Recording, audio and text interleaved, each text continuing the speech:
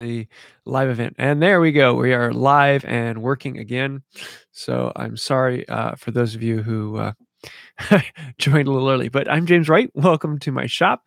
I'm having a little bit of fun here and working with the new camera. So I hope this image is a little bit better. I'm going to be answering your questions, concerns, thoughts live here. So if you have any questions, go ahead and post them in the chat. If you can put like a question at the beginning or something of that nature so that I know that there is a question, I'll try and get to that. If you are watching this and you are not live, you're watching it in the past, I will have all of the questions in the description down below, so you can actually go through and read through those questions and skip straight to those in the session. So we should be having a little bit of fun here.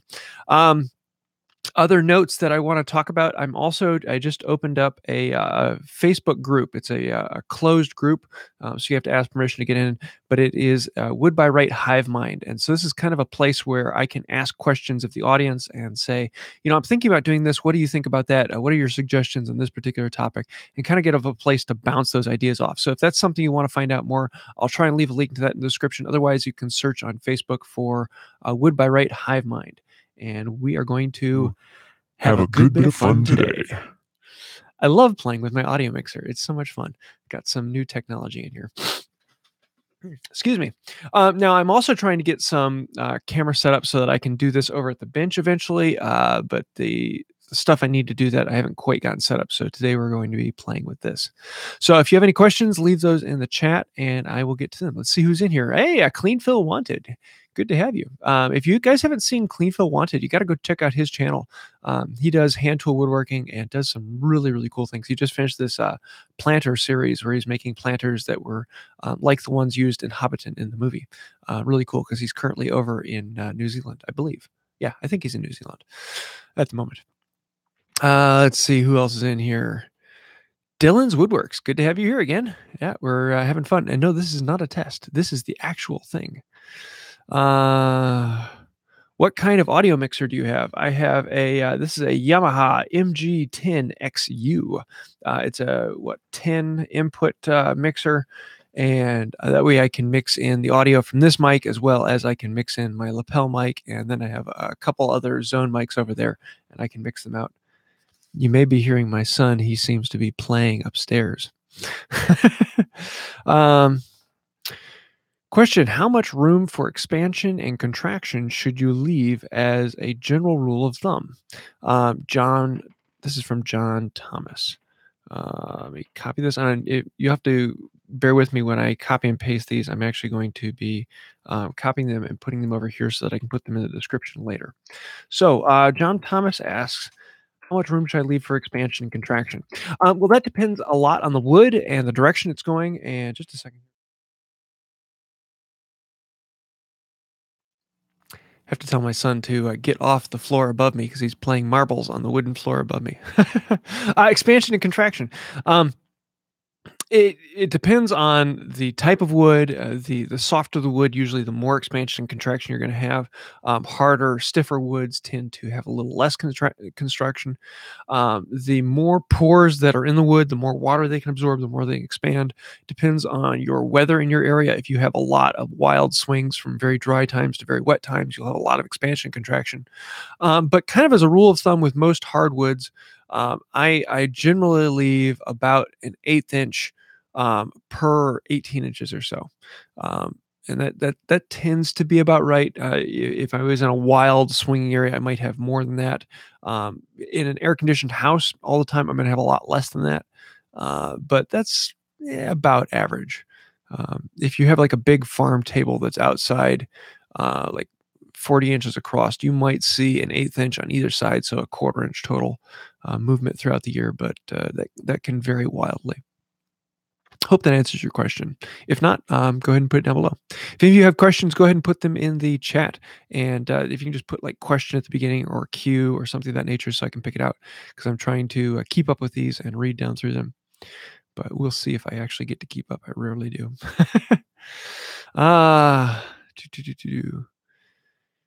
Yeah, glad you haven't glued your fingers together from Sean Gibson. Yes, I have not glued my fingers together. My shop is full of glue right now, and I'm past the halfway point in actually gluing everything together. And I'm looking forward to doing that testing. Wildman Tech, another YouTube channel, is building the actual frame for the testing rig. He just finished it, and we'll be shipping that out here soon. So when that comes and the gluing's done, I'll be getting a video together. It'll be fun. We have to be careful of bumping the camera. Thanks for the new Hive Mind. Yeah, this is Travis Reese. Yeah, I like the Hive Mind thing. It's a good way for me to kind of get ideas of. Do you guys really want me to make a video about this? Do you have any ideas for a video that I can do today? And I'm hoping to use that more and being able to ask those questions fairly quickly. Hey, Make Brooklyn is in the house. Definitely another channel you got to go check out. Make Brooklyn. He's got some sweet stuff over there. I always like to watch his stuff when it pops up. Um,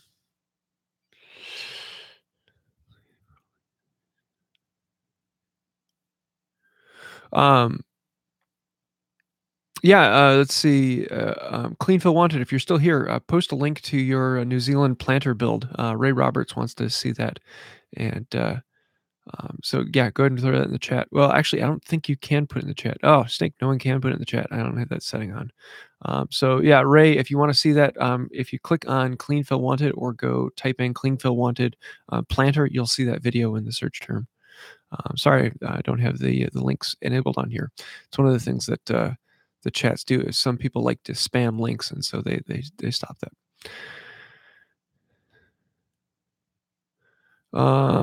Yes, Sullivan Gregory says, unless the wood is green, then it's going to move a lot. Yes, and if your wood is green, it's going to shrink quite a bit over time as it gets rid of all the excess moisture it has.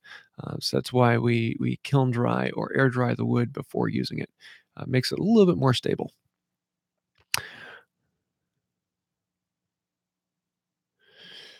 Let's see. What's next on the chopping block? I'm looking forward to being involved in the group. Well, number one, right now I'm focusing on this wood glue test. Once I get this wood glue test, then the next big project is the dining room table. And I'm probably going to spend an entire month detailing the build of the dining room table. But while I'm working on the glue test, I don't have a whole lot of time to work on other projects. So I'm doing a couple other smaller videos, things like how to make some of the glues I'm testing. The video coming out tomorrow is all about strops. I've had a lot of people asking questions about what type of leather should I use, what type of polishing compound do I use, the rough side, do I use the smooth side, and I tried to answer a lot of those in that. So that video should be out tomorrow.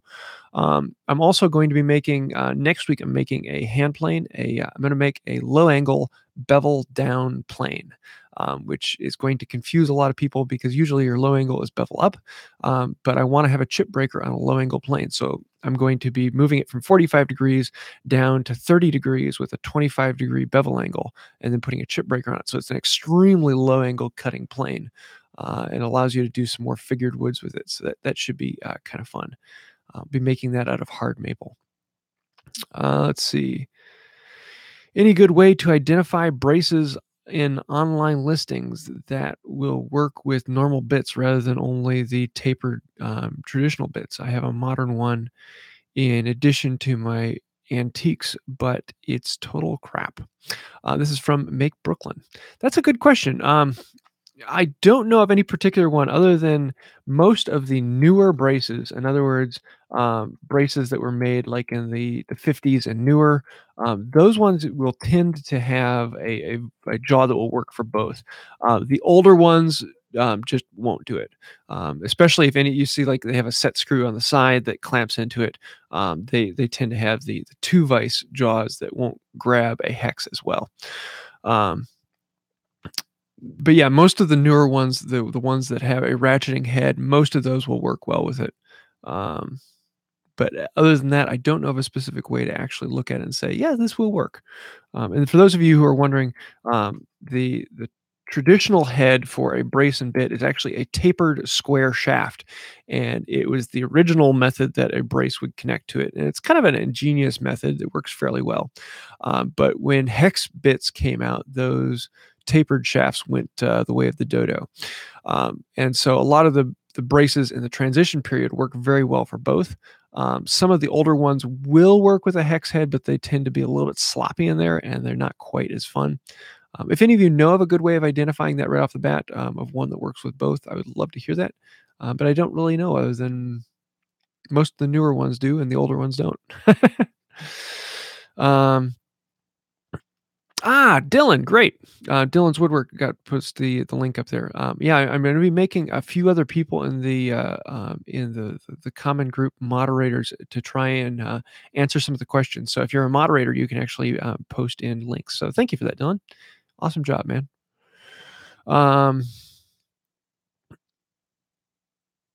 I did a glue test once, but got stuck. Yes, I'm stuck. Sorry for the camera wobbling. If I touch my desk, it wobbles. So I have to try and stay away from that. Let's see. Oh, nice. I'd love to see. Hey James, question. This is from Rafael's Woodshop. Do you have any thoughts about Veritas Shooting Plane versus the Lie Nielsen one? Do you have any advice about which one I should which one I should pick? That's like picking the difference between absolute perfection on both ends. They're both going to work well for you. I like the Lie Nielsen setup. Lie Nielsen's mindset is more of in improving on systems and making things better, and they often come up with styles that aren't based on traditional setups and designs, and so they tend to have a lot of newfangled ideas and functionalities, and I kind of like that. Whereas Veritas tends to be a little bit more of the traditional style. They try to make things look and feel more traditional, and so I guess it depends on which way you prefer it to be. Do you find yourself a traditional woodworker and you like that feel of the traditional way things are done? Then you might like the Lie Nielsen style. Whereas if you want something to be functional and newfangled and you like new technology, then the Lee Valley Veritas may be the way to go for you. Personally, if I had to pick one, I would go with the Veritas, but that's because I like that mindset. That's my go-to. Are there any new collabs coming up? Yes, I will be doing one with Rex here soon, on the low angle plane I just mentioned, and so that should be coming up. I'm working with a couple other channels right now and seeing about possible collaborations. If you have any ideas, I would love to hear them. I love it when people say, "Hey, you should do a collaboration with so and so about this." I like to hear those ideas because I look at a channel and say, I'd like to do a collaboration about them, but with what would work well with the two of us. So if you have any ideas for that, I'd love to hear those. Um,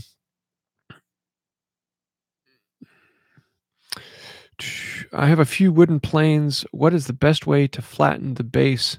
Sandpaper or planing, please? This is from Charlie Coldwell, Carly Carroll. Sorry, name butcherer. Even simple first names I have problems with, apparently. Apparently I do. Um, I use a plane. I use a very, very fine set, like a plane that is longer than the sole of the plane of the wooden body I am flattening. Just faster and easier. There's no reason to reinvent it. As long as your shaving is really nice and smooth and you know the sole of the plane you're using is flat, you'll get a really nice finish off it, and it's a lot faster than sandpaper. At least that's my personal preference. Anytime I can use a plane rather than sandpaper, I do. I don't like sandpaper if all possible. Did you jump right into hand tools or did you start with power tools? This is from Russell Kieselbach. Blash. Sorry, another name butchered. Another one bites the dust.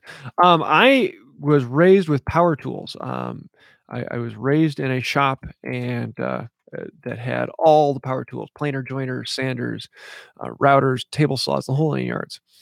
And I never touched a hand plane myself until a few years ago when I got into hand tools. And I sold all my tools, became a stay-at-home dad, and I had a shop that was 8 foot by 8 foot or 8 foot by 10 foot. And I needed to have the kids close to me, and hand tools just made sense. They were quiet, less dust, less noisy, a little safer for the kids, and it was one of those options where I can do this, and I got to take all my knowledge from woodworking with power tools and transition it over into hand tools. And it was kind of relearning all the fun of woodworking again, and a lot of fun there. So, yes, power tools are my background, but hand tools are now my passion. Robert Thoelen asks, can you sharpen a regular drill bit that you can get at hardware stores? I'm guessing you're talking about like a spiral bit, one of the normal bits. You can. Actually, if you are really careful, you can use a diamond plate for that and sharpen that. The problem with them is most of them are a high-speed steel or a carbide even, and those um, you can't sharpen those with a file, and they just don't. They're harder than the file or close to the hardness of the file.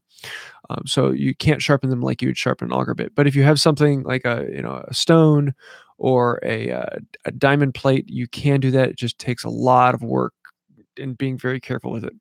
Um, I- yeah, I don't.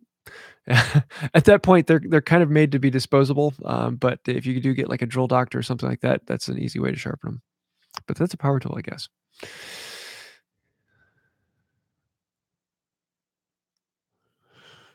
I'm currently building a hickory frame saw.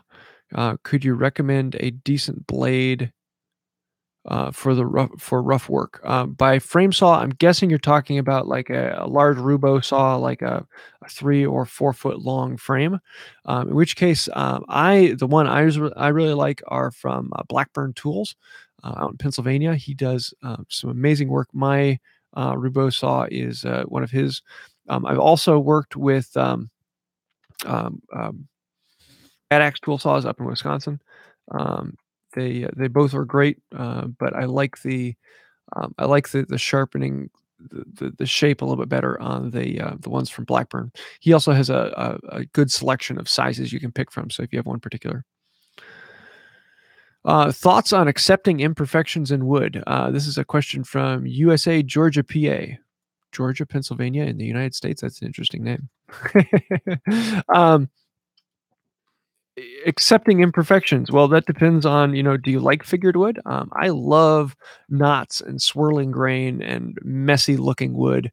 It's one of the reasons why I love white oak. It usually is a very wild grain with a lot of imperfections. If there are voids, then epoxy works well. And if that's the look you're going for, then great. Um, I don't know.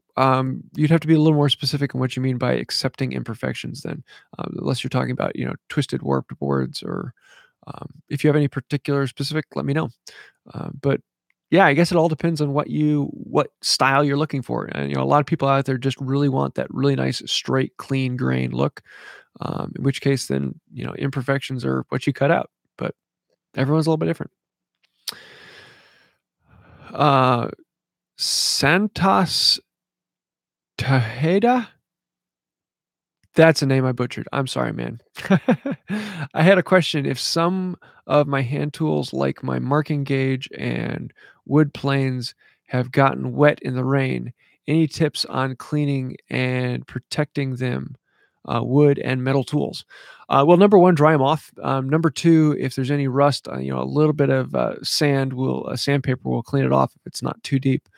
If it is deeper, then a vinegar bath or something. There's several different companies that make chemical baths for it. Um, but most of the time, just a little bit of sandpaper will clean off the surface rust. And then I use a paste wax to protect mine. Once every 6 months or so, I just go through my shop and wipe down all of the open steel parts with a coat of paste wax, and it keeps them fairly clean. I'm in a fairly well air conditioned shop, so um, it's a bit easier for me. If I was in a garage, I would probably add paste wax to them more often. Um, but yeah, that's my fixed is paste wax. Adding the question over here. Um, Burley Woodworks. If you want to do a collaboration, send me a link. Let me know your idea. I'd love to hear it. Yeah, pitch me something, and we'll see if we can make one. When flattening a smoothing harder, more figured. When flattening smoothing when flattening and smoothing harder, more figured woods like knotty, burly hickory. What plane combination would you suggest? I have a sawmill and I get lots of crazy, stressed out grains and hardwoods. This is from Dylan Woodworks. That's a great question. Um, I like using a high angle plane with a really close mouth and a really tight chip breaker. I have an older video on actually how do you smooth figured wood, if you want to see that. But that's my preferred way. I like using a plane. If you set one up really high tolerance with the chip breaker really close to the tip, the mouth really close, and very, very sharp and a higher angle, you can plane incredibly figured wood and get a really nice, smooth, glossy surface on it. If that setup is too difficult for you, a card scraper works really well. Something like a Stanley 80 cabinet scraper. I really like using that. And if push comes to shove, sandpaper. There's nothing wrong with it. It works fairly well. Just it's sandpaper. It's not as fun. But that's I think my list is number one. I would use the high angle smoothing plane. Number two, I would use a cabinet scraper or a card scraper, and then number three, sandpaper. So yeah. Um, yes. Burley Woodworks asks, I uh, I ran into a quite I ran into this quite a bit. So when finishing Purple Heart, do you have any suggestions with finishing and keeping the purple color? Because most of the time it just turns brown. Yes, it turns brown. That's normal oxidation. If you put on a sealing finish, it'll last a little bit longer, but eventually it'll turn brown, especially if it has any UV around. It'll turn brown. That's just the nature of it. I don't know of a way around that. If anyone has a good idea, I haven't run into one. Purple Heart, Paduke, a lot of the colorful woods just eventually will turn brown. It's wood, and wood's natural color is brown. Um, will I be doing a hand tool making contest? I had fun with last year. Yes, in the last 2 years, I've done the hand tool build off. I don't know if I'll do it again this year. It is a lot of work, and it ends up being fairly expensive on my end, hosting the whole thing. I would like to, but I haven't quite decided if I want to do it yet. My mother really wants me to do it because she has a hand tool that she wants to make, which probably means I'll probably end up doing it. But yeah, the hand tool build off 2018 will probably happen sometime in June. But I don't know. We'll see. Let's see, 23. And that's always a fun thing because it's a great way for a lot of people to create tutorials on how to make tools, and then all those tools that are made in the tutorials then get given away to other people, and it's a kind of a cool meta way to build more tools and get more tools in the community. Oops, we had that in there. Sorry, I'm posting all these in so that people can see them in the chat afterwards, in the description afterwards.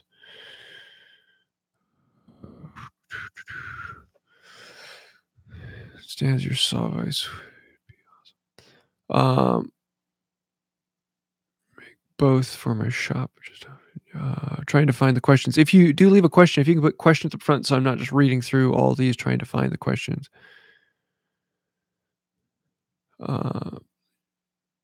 Please show us how to make a saw from scratch. I know you're not a blacksmith, but it would be awesome. This is from Awesome Leonidas the Fourth. Yes, that is actually on my list. I want to make a back saw. I want to make a hand saw.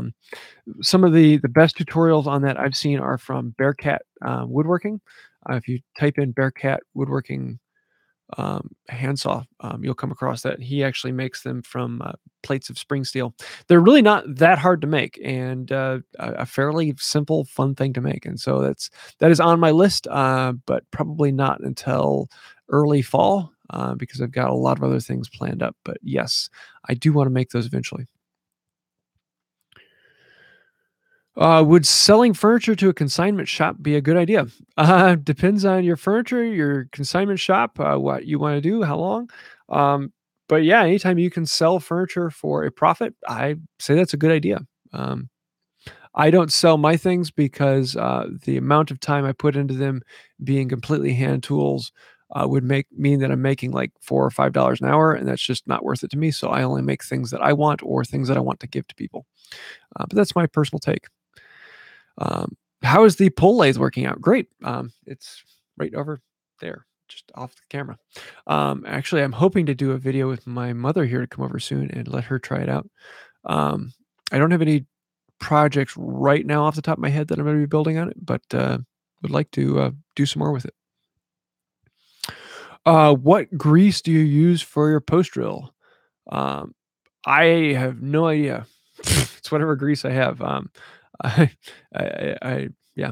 Most of the time, it's just oil, and I'll reapply oil once a year or so.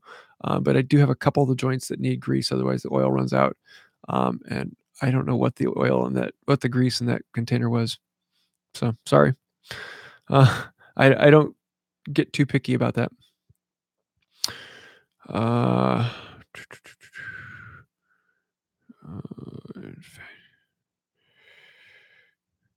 Sorry, if I skip your question, go ahead and post it again. I'm trying to read through them and find the questions. Regarding milk glue, casing glue like I just made, can you dehydrate the glue to powder and rehydrate it prior to use for longer shelf life, similar for how you do for Casmonite? Um, I do not know. I doubt it because one of the nice things about casing glue is that it is very water resistant. It doesn't reabsorb water as easily once it dries out and cures. Um, so I don't think you can, but I've never tried it. So I don't know for sure. It would be interesting to find out. It was from Alan Wolf. Good question. I might have to experiment with that. And then over here, 27. Ah. Um, this is from Travis Reese. The lateral adjustment lever from my number 7 fell out from the frog. It is completely intact. What is the method you use to recommend to seat it back into the plane? Usually those are put on with a rivet. And so it's a, it looks like a nail that you pound through and you kind of mushroom over the head underneath or on top. I can't remember which side gets mushroomed over. I think it's underneath. So a ball peen hammer and an anvil surface to peen it back into place. If they get too loose, you can actually tap down that pin a little bit harder and make the lateral adjuster more stiff so it's not like rattling around in there. But if it fell out, that is my guess. Unless you're talking about a newer one, some of the newer ones actually are held in with a screw, but screws tend to back out. So most of the older and better planes use a rivet instead of a screw.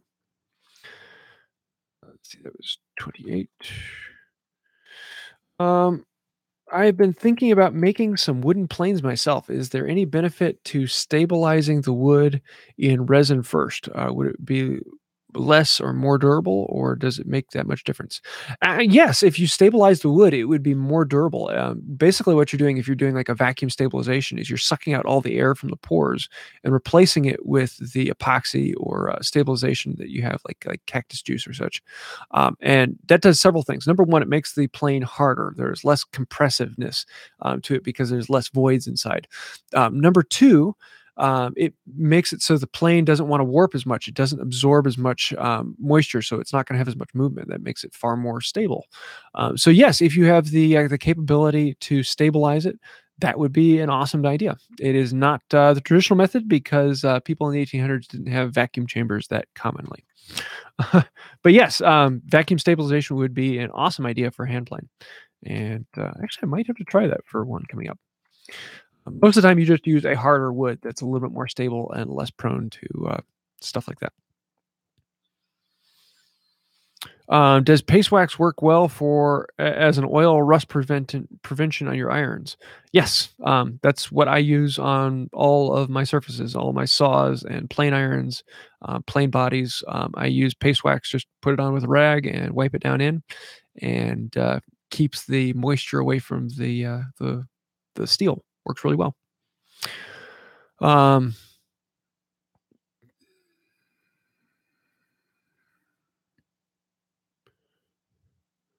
up too far.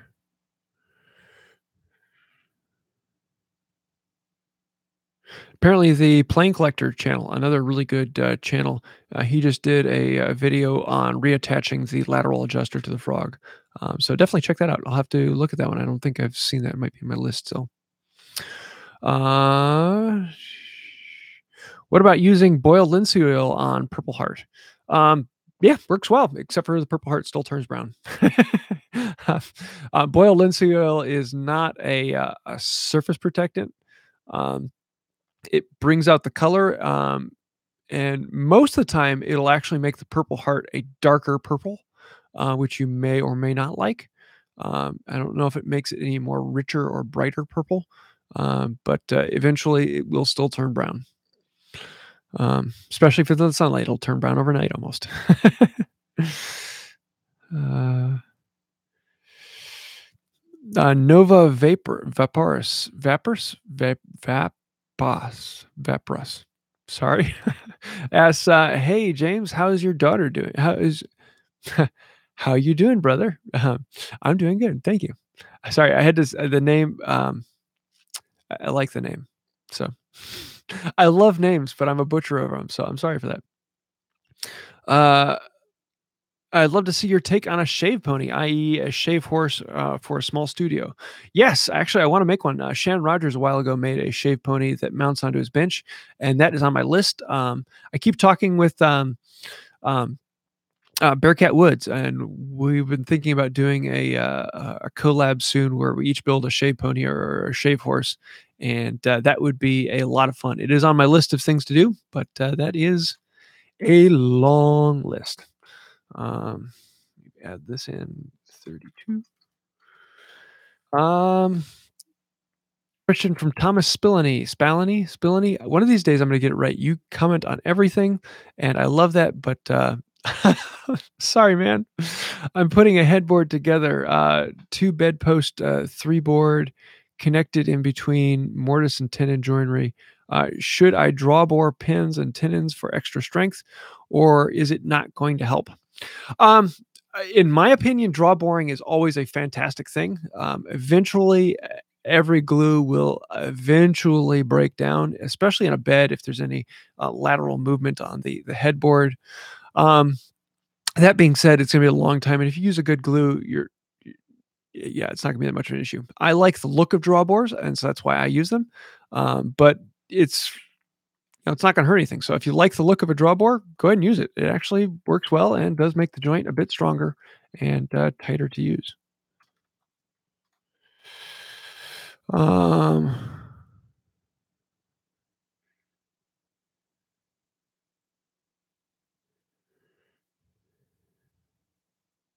Sorry, reading down, trying to find the questions.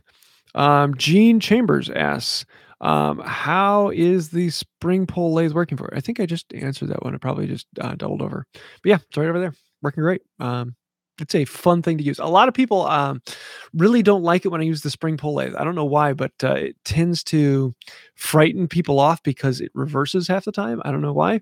But for an actual use standpoint, the spring pull lathe is a lot of fun. It's very challenging to learn, and if you're not doing things right, it causes a lot of weird issues, and it's just fun to learn, and I really enjoy doing that. A lot of people ask me, why don't you build a flywheel lathe? And eventually, I will build a flywheel lathe. A flywheel lathe is it's faster, it's simpler, it's when you want to make something. That's the foot powered lathe to make something. But a spring pull lathe is when you want to make something and have fun doing it. That's why I like using it.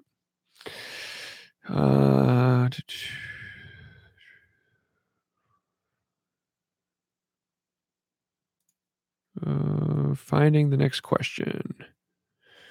Ooh, I'm catching up here. So if you guys have any questions, go ahead and throw them down there. I actually might run out this time. Weird.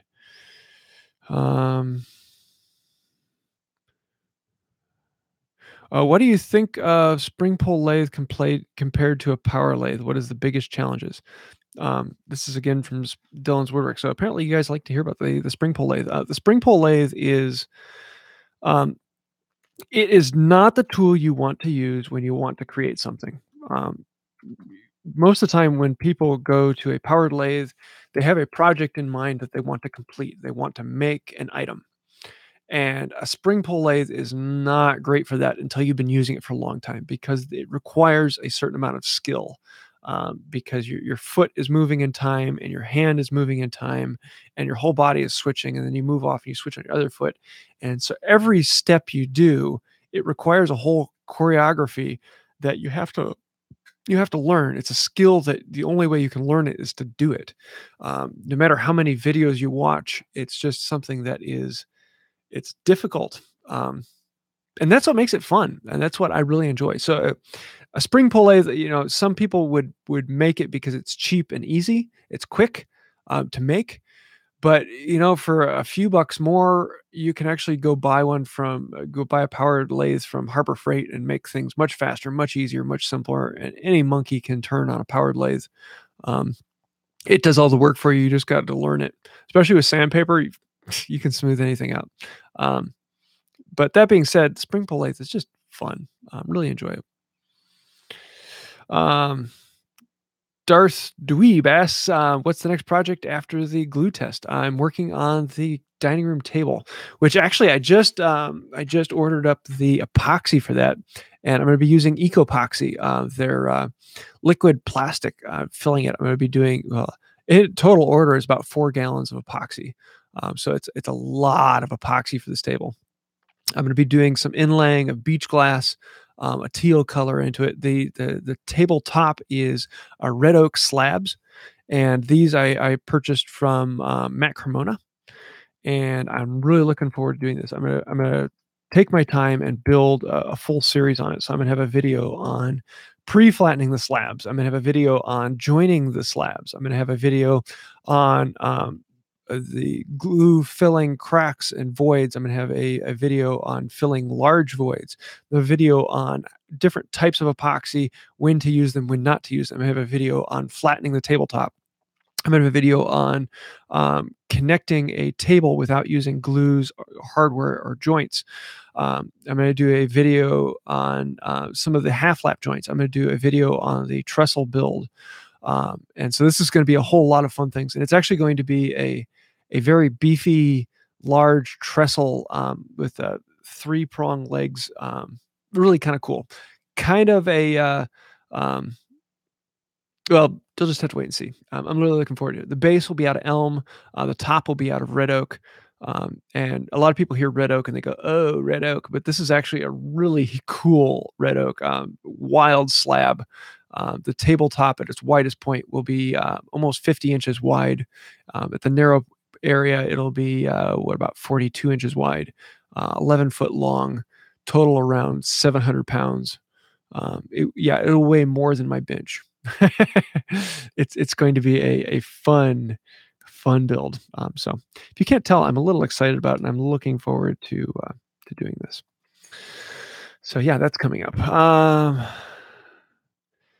Is it feasible to cut a dovetail with a crosscut saw? I tried, but didn't go perfectly straight. Wonder if need to practice or buy a dovetail saw. Sure, you can cut it with a crosscut saw.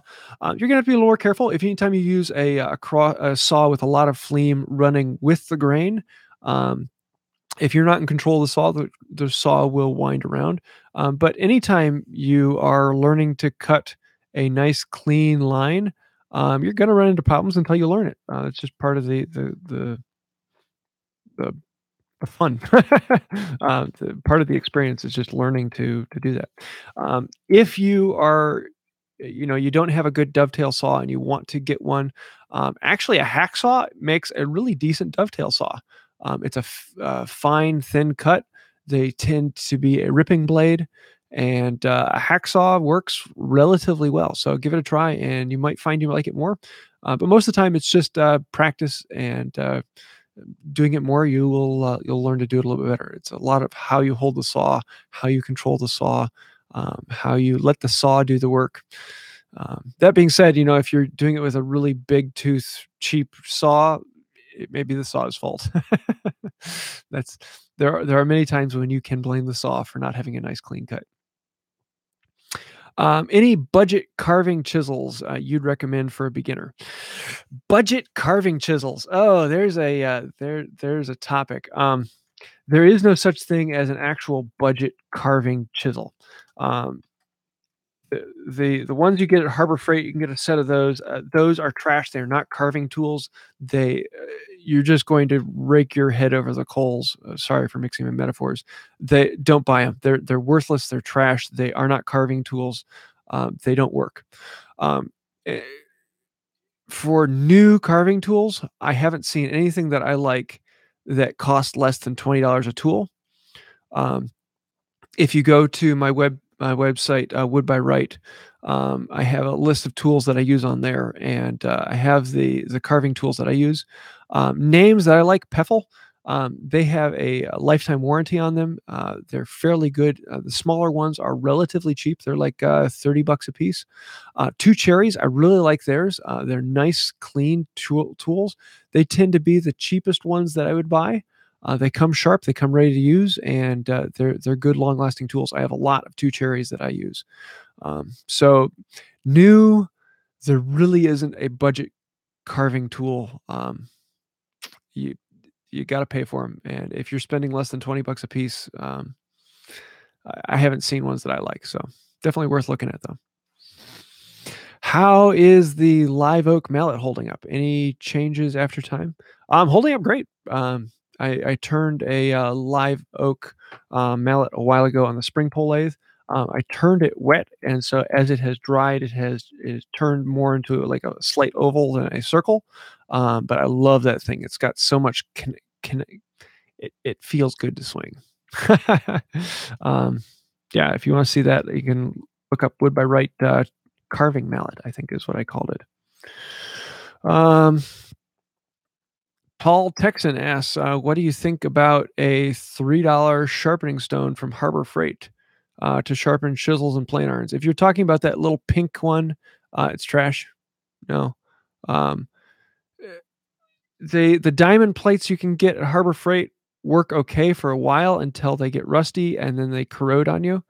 Um, yeah, the cheapest stone I would go to is you can get like a two-sided stone. You can order them on Amazon. They're about like $20 a piece, and you can get one with like a 400 grit and a 1000 grit. I used that for a long time. Those two and a strop, and you're good to go. I have a link to that as well on my website if you want to see the one I recommend. Um, I don't know of an actual stone cheaper than $20 that I would buy. They tend to either degrade too quickly or they're so coarse and people think that they're there for sharpening. Um, they're just not worth it. So my 2 cents on the matter.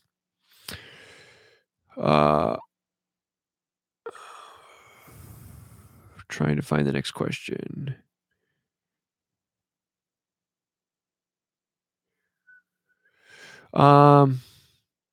Yeah, those of you asking, I do want to have other ways of doing this. Eventually, my wife is going to be helping me out with these, so she'll be the one actually writing in all the questions, and that's when I can be over at the bench answering questions with a couple different cameras, and I can actually show things while I'm working on them. That's what I want to do, but until I get that other person in here, adding those in is a little more difficult. Okay.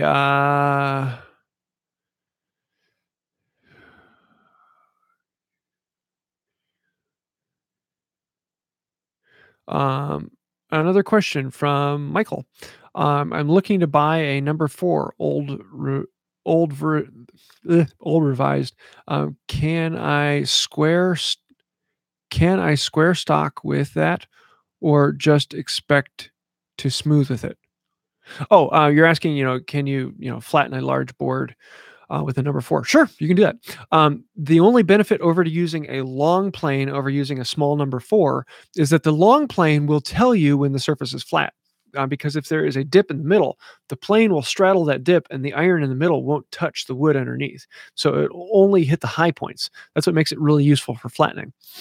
You can use a number 4 to do that, but you have to use something else to tell you where to take off material. So if you use a straight edge or winding sticks, you can mark out where the high spots are and then use the number 4 to just hit the high spots. Don't hit the low spots, just the high spots. And eventually you can get it down into that. So you can flatten with a number 4. You just need something else to tell you what is flat. That's what makes using a number 7, number 8 easier. Add that over here. 45. Skipped ahead. I'm getting close to the end, so if any of you have any questions you really need answered, go ahead and put them in there. I'll try and get to them, but we'll see what we get here. Yeah, budget carving chisels. The cheapest way to get carving chisels is to go to an antique collector, antique show, Midwest Tool Collectors, and buy the antique ones. You can usually buy them for like $10 a piece. They usually need to be sharpened and cleaned up, but they're most of the time good quality chisels that will last you a lifetime if you take care of them.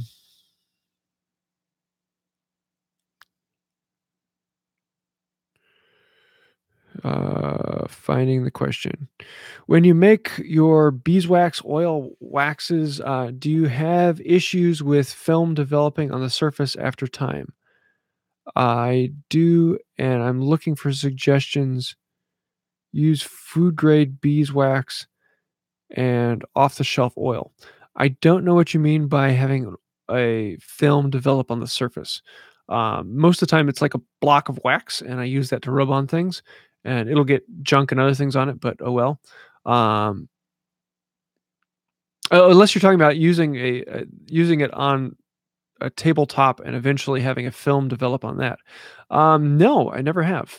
So I guess I don't know what you're talking about with that. But yeah, feel free to send me any pictures or an email, and I might be able to answer your question a little bit better. Sorry, I don't know exactly what you're wanting for. What is a good bench chisel set? When choosing a chisel, choose it for the handle. How does it feel in your hand? Don't worry about the steel. Don't worry about the steel. Don't worry about the steel. I don't care if it's junky steel. Don't worry about the steel. Choose a chisel for its handle. And so that's why most of the time I hate plastic handles. They don't feel good in the hand. They feel junky. They slip around. I don't like plastic handles. The ones, my go-to chisel set are from Aldi, the grocery store. They were like $7 for a set, and they work great. The steel's not the best in the world, but it works. It just means I have to sharpen it a little more often. My second set is the cheap wooden handle from Harbor Freight. Again, the steel's not the best in the world. It just means I have to sharpen them a little bit better. Sometimes they tend to be a little bit brittle right off the bat, but if you just sharpen back the material a little bit, you'll get to the softer steel a little bit farther back in the steel.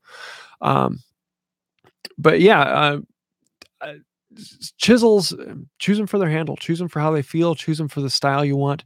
And in particular, the ones from Aldi and the ones from Harbor Freight, I don't like the handle as much, but they were cheap, and so that's why I bought them. Eventually, I'm going to replace the handles, and I'm hoping to do a video on that sometime, and choosing a handle that I really like.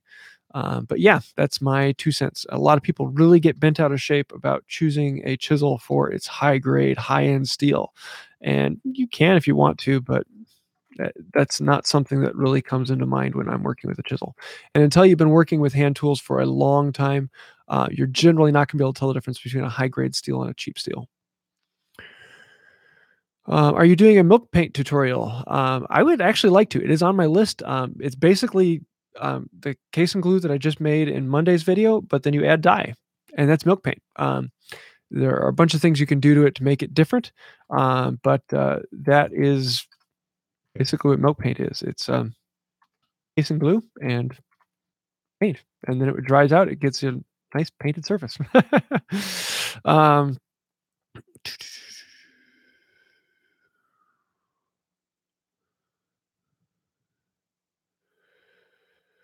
Best bang for the buck on diamond stones. Over the lifetime of the use, the DMT stones, the ones I have, I actually have them listed on my website if you want to see the specific ones I have. I really like them. I haven't run into any issue with them, and they're lasting me uh, years. I really like them. Don't get the plastic ones that have the plastic and diamond plate, and you see those little colored diamonds in there. I've had a lot of problems with those, and they tend to flex more. And I don't like those. Um, my money is on the DMT stones. Yes, they cost more up front, but for how long they last you, it's painful up front, but they're worth it. So that's my list. There are other brands of diamond plates. I've tried a couple that I haven't been as happy with. But a lot of other people like them. So experiment if I guess if you want. Dylan Woodworks asks again, how's the running going? What's up for coming races? Yes, I'm actually doing a 50-mile race here in 2.5 weeks. So that's my next big one. So yes, I'm running 50 miles in one day. My goal is to do it in 12 hours over the course of 8,000 feet of elevation, up and down and up and down and up and down. So it should be a very fun race. I'm looking forward to that. But I've got several other ultra marathons that I'll be doing this summer. I try and do one every couple months. So yeah, I love racing. Preferred furniture design, your original or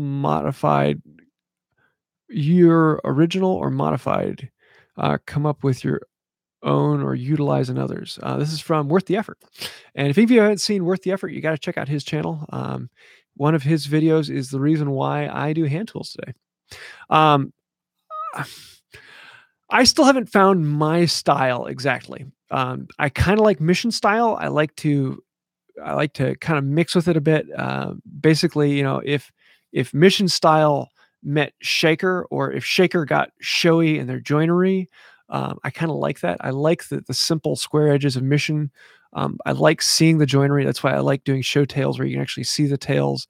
I like that. But my style is always changing. And so every time I build something new, I pick something slightly different. I don't like following others. I like to see what other people do and jump off from there. But I like to experiment. Um, what's a general purpose ratio of tenon to cheek? 1/3 tenon, 2/3 cheek. That's most of the time. So if you're using a 3/4 inch wide board, having a 1/4 inch tenon running down the middle, that's about average. Um, yeah. I guess that's the best rule of thumb, but usually I choose my tenon thickness dependent on the thickness of my chisel that I'm going to use to cut the mortise, and that tells me how wide. And so I pick up my chisels and I hold them up against the board and its width, and I say, yeah, this one looks about right, and that's how I pick it. Um,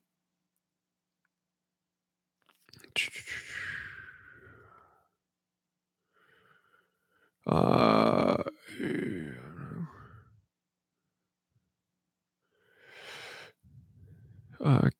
keep chisels. Are you on Instagram? Yes, this is from Tall Texan, Wood by Wright on Instagram. I don't post a whole lot on there, but usually once a day, once every other day, I'll put something up there. I usually just forget about putting something up there, and that's why I've got to get them in there.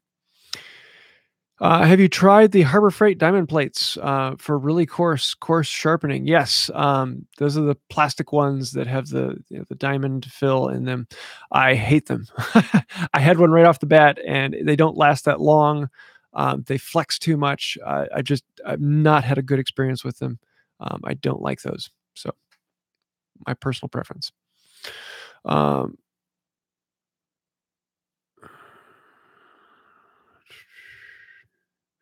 uh, do woodworkers mentor? If so, what is the best way to find a mentor? Local guilds? Yeah, local guilds are fantastic. Um, where did that go? This is from Doug Stevens. Um, if you can find a local group, a local guild to hang out with and meet people, especially for learning new tools. How sharp is sharp? Is that actually sharp or is it not? And until you've actually felt it, you don't know what it is. And so that's where it's great to come alongside someone who's felt it before and set up the hand plane and say, here, this is what sharp feels like. And so finding local guilds like that is great. Groups on Facebook, a lot of times you can find someone who's local and say, hey, I'm in this area. Anyone around there? I would love to hear that. But if you're anywhere near Rockford, feel free to send me a message and maybe we can get together sometime and show you a few things. Um, Yeah, 50 miles. Yes, I am running 50 miles. It's my goal. My long-term goal race is actually 200 miles out in Oregon. And over the course of the race, it's as if you are running from sea level to the top of Everest twice over the course of 200 miles. So I'm looking forward to that one.